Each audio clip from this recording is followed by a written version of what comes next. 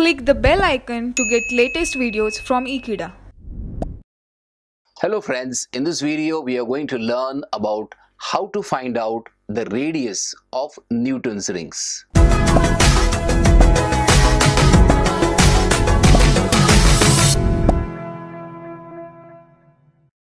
In order to find out the radius of the Newton's rings, we consider a schematic diagram of the entire Newton's rings arrangement. In this case, we are not going to show any ray diagram, but rather we are going to show the plano-convex assembly. So here is the plano-convex lens, and this plano-convex lens is a part of this bigger circle. So the radius of curvature of this particular plano-convex lens that is being used to observe Newton's rings is given by CO. Maybe we can call this particular parameter as R.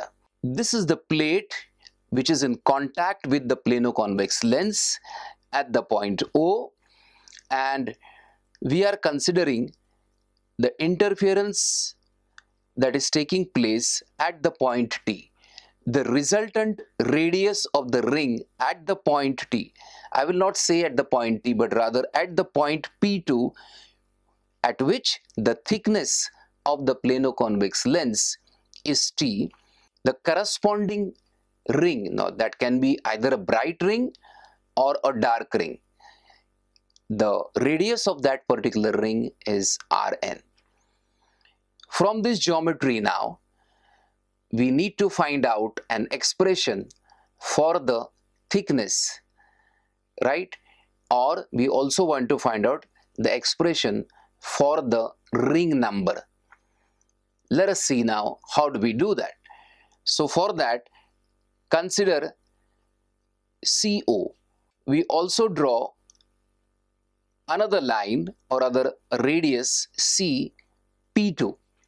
You will all agree that CO is equal to CP2 is equal to the radius of curvature.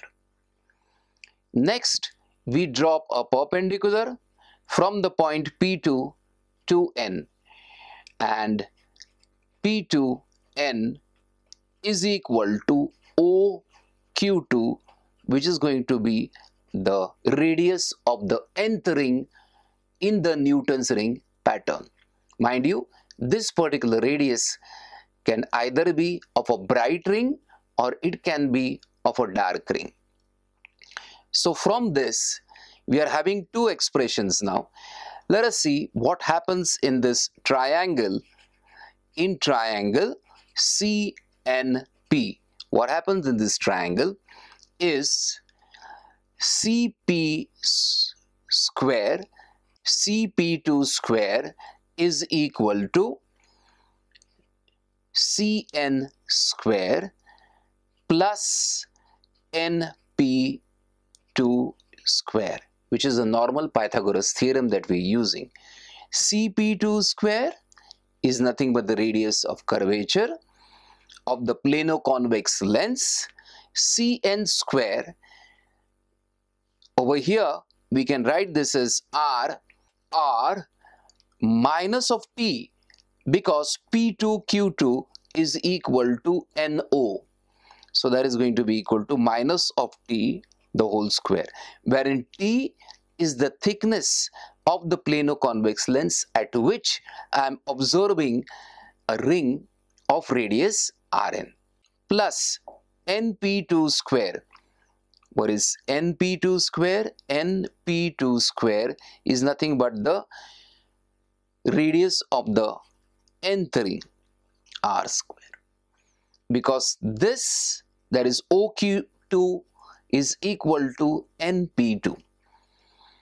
Simplifying this equation further, you can write it as R square is equal to R square minus of 2 RT plus T square and plus Rn square.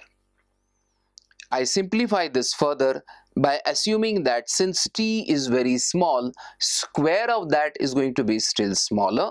So this is going to be equal to R square is approximately equal to r square minus of 2rt plus rn the whole square.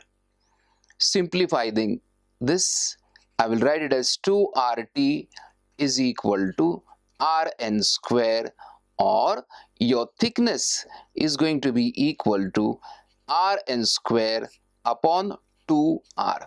So this is going to be the expression of the thickness for which the ring is going to be Rn. So this is going to be your expression. Let me call this expression, let us say, as 1. What do we do next? We now know the thickness for observing the maxima, that is the bright band, and we also know the thickness for observing the minima, that is the dark band.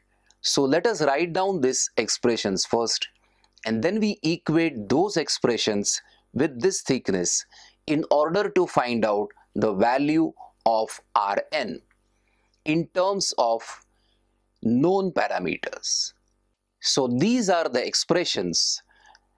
So this is an expression that we have obtained by analyzing the ring number and the thickness at that particular ring. So this was our expression. We know the expressions for which we are going to observe the maxima or a bright band is the corresponding thickness of the plano-convex lens, and the corresponding thickness of the plano-convex lens for observing the minima or the dark band. Now these two I can very well equate. So for the maxima, I can very well say that your Rn square upon 2r is equal to 2n plus or minus 1 into lambda upon 4 mu, and this is going to be equal to Rn square is going to be equal to 2n plus or minus 1 into lambda into r divided by 2 mu. So this is going to be your expression for the nth, I should add over here, for the nth bright ring. Similarly, I can write down the expression for the nth ring, and this is going to be, of course, the dark ring upon 2r is going to be equal to n lambda upon 2 into mu, and this is going to be equal to Rn square is going to be equal to n into r into lambda divided by mu. And to be more specific, I will write this as dark. So in this case, you have observed that the radius of the nth ring is proportional to n. Rather, the square of the radius is going to be proportional to n. And one very important finding which we have is Rn is proportional to square root of n. This means that the radius of the rings, and specifically dark rings, this will actually be proportional to the square root of the order, or rather n is nothing but it gives you the order, or rather the ring number, which is the first, second, third, fourth ring. So it is not a linear variation, but rather it is the variation is in terms of square root. Similarly, over here too, you can write that your Rn for the bright ring is proportional to these, and these are actually constants. So I will say it is proportional to 2n plus or minus 1. So what this suggests is, in this case, you can also write down the diameter. So what is the diameter in this case? The diameter will be equal to dn square. So Rn is nothing but dn upon 2. So when I take the square of that, this is going to be equal to dn square upon 4, So this is going to be equal to proportional to, right, your 4 times n, if at all I'm taking the square root. But in either ways, it is always, so your dn square is proportional to 4n. So in either case, whether you are considering the radius or whether you are considering the diameter, both of them are proportional to the square root of n, that is square root of the ring number. And this is a very important property of Newton's rings. Thus, we have obtained an expression for the nth ring in terms of the known parameters. And what are the known parameters? The radius of curvature, the ring number, the wavelength that you're using, and the refractive index of the medium that is present between the plano-convex lens and the flat surface. Sincere thanks, students, for watching this particular video. Stay tuned to Ekeeda and do subscribe to Ekeeda. Thanks a lot.